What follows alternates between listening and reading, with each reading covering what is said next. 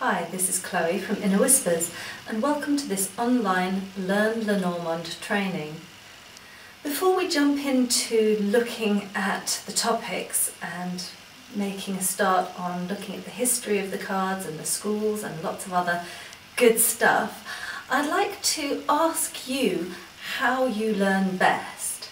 And this is relevant because it's good for you to think about what you can do to cement this learning as we go along. So you might find, for example, that journaling, mind maps, trying things out, thinking things through, seeing things or hearing an explanation are the best way for you to learn. Or perhaps it's more like a little bit of all of those. Whatever it is that you find most helpful in learning, try and do some of that here. So for example, in a lot of places I'm going to ask questions, and it would be great if you stop and pause, have something to hand in order to make notes, and think about the questions before kind of going on and seeing the answers that I give, the suggested ideas here, because that way you'll make the learning much more your own. And if you want to, outside of that, take some time to journal about that, do mind maps or whatever else, then that's really useful stuff to make the learning more effective.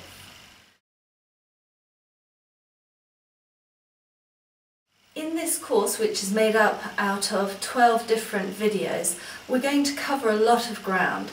Here in this first video we're going to look at the history of the cards and also the levels of interpretation, as well as the different schools and ways of learning the cards and ways of interpreting the cards.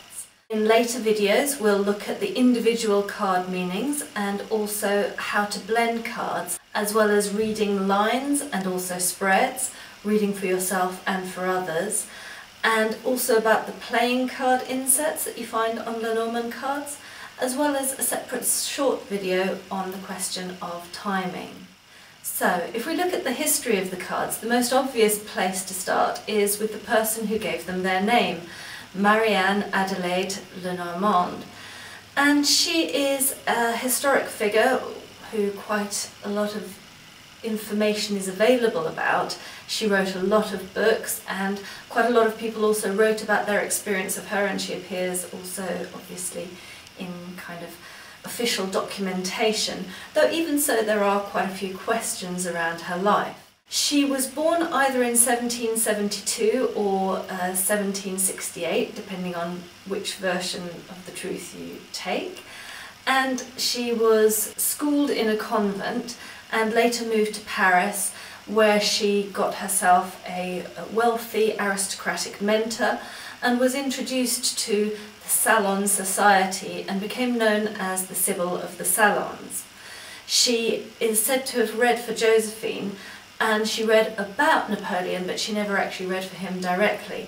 She did, however, read for a lot of nobility and politicians and other people who were involved with the momentous happenings at that time. Very interestingly though, and very importantly, she never actually read with a 36 card Lenormand deck. So where did those cards actually come from?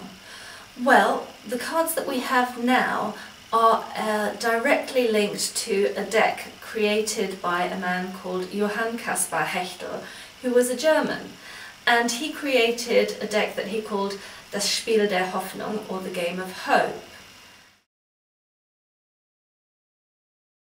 And for this game, the cards were laid out in a square, actually in a sort of rectangle, 9 by 4, and it was a board game as such, where you threw dice and you moved along, and the idea of it was to get to card 35, the anchor, a symbol of hope, rather than getting beyond it to card 36, the cross, where you would lose, fall off, have sorrows. And Johann Caspar Hechtel, in his cards, he created the numbering system, which we now know as the traditional Lenormand numbering system, and he also added in the playing card inserts, which are used by a number of readers.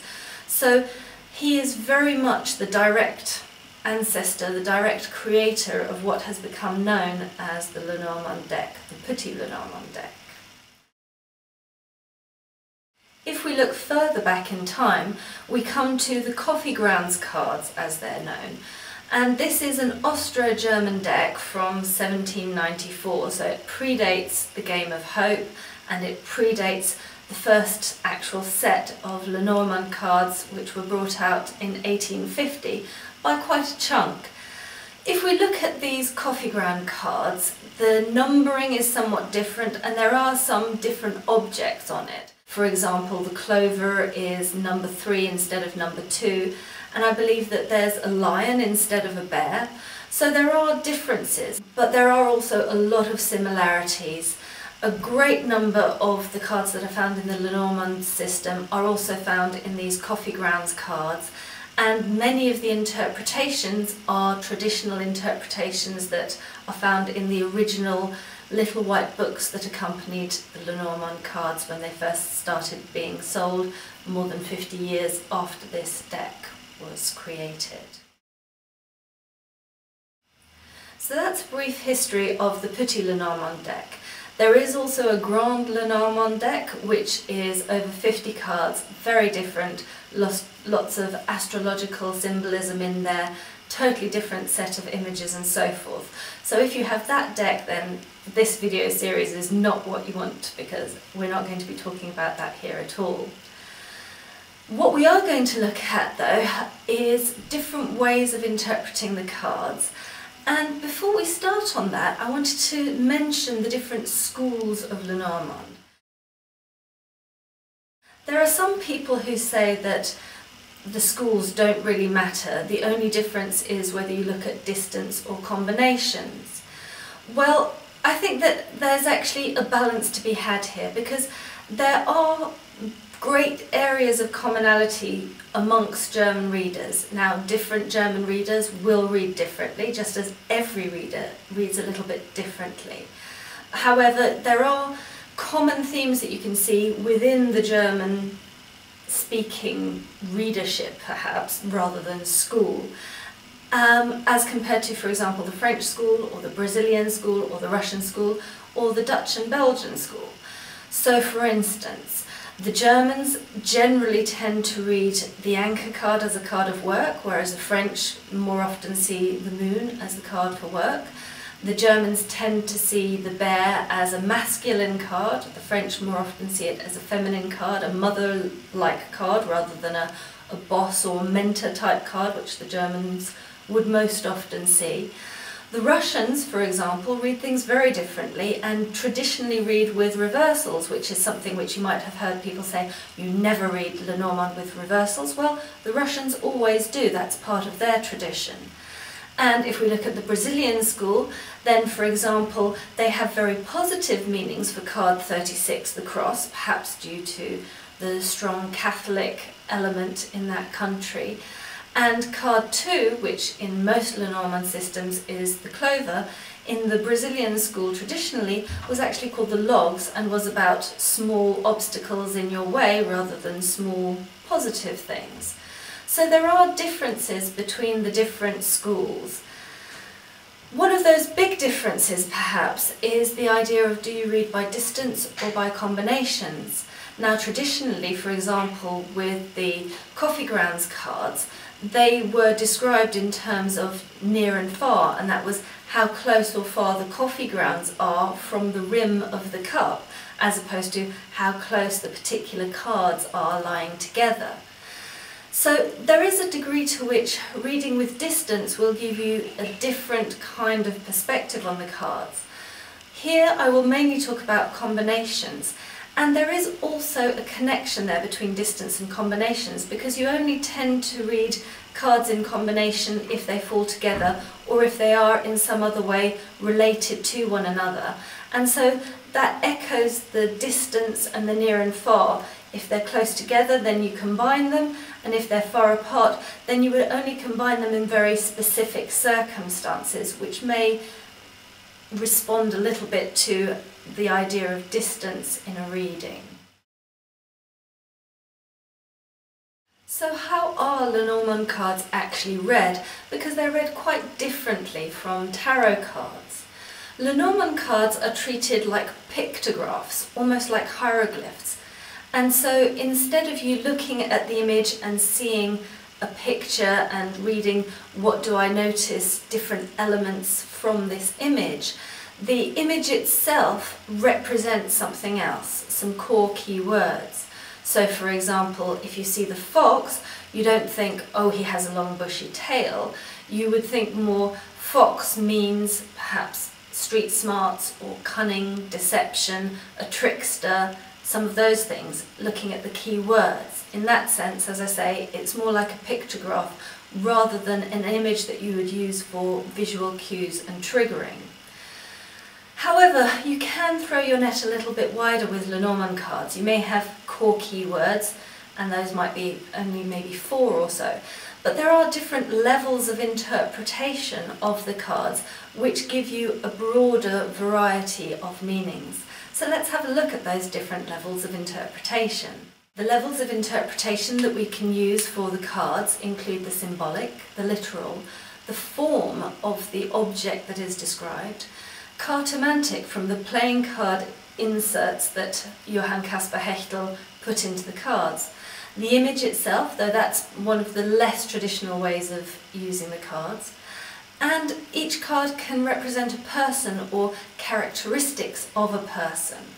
There are also timings associated with the cards, and we'll have a video specifically on that, and there are also health associations for the cards.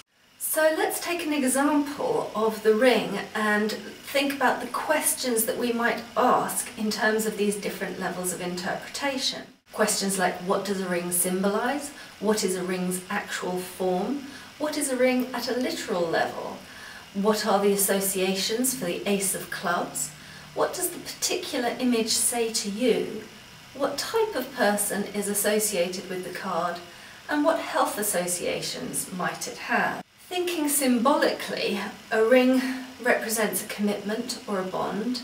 It can also be seen as the circle of life, and that never-ending form represents also the idea of infinity or something that is never-ending, eternal. Karma can be seen in that cycle. Power and wealth, if you think about rings that we used as status symbols, like the Pope wears a specific ring, or nobility would have a ring that was their seal of office or their personal seal that they would use to seal a letter. So rings represented power and wealth in that regard. And a ring also represents wholeness, cycles, and the idea of unity. At a literal level, a ring is, of course, a ring, something that you wear on your finger, and more broadly, it could be used to suggest jewellery in general. As for its form, it's in the form of a circle, so it could be used to represent something that is circular. And if, for example, you had lost something and you asked where it was, if you drew the ring, you might say it's in a circle of some kind. If you've been to the theatre, maybe you dropped it in your seat, which was in the circle, or something along those lines. At a cartomantic level, the ace of clubs is associated with fame and with wealth, which aren't really such traditional ideas for the ring, but you may want to have those at your fingertips as another level of interpretation for it. If we think about the image, and here there's an example from the Celtic Lenormand, we might think of it showing commitment, but also a bond or a partnership. As a person, it might suggest someone who is committed or a partner. And at the level of health, it could represent a chronic or repetitive illness, or also the idea of circulation. So, holding all these ideas about the levels of interpretation in mind, let's move on to looking at the actual cards, their core meanings, and their different potential interpretations.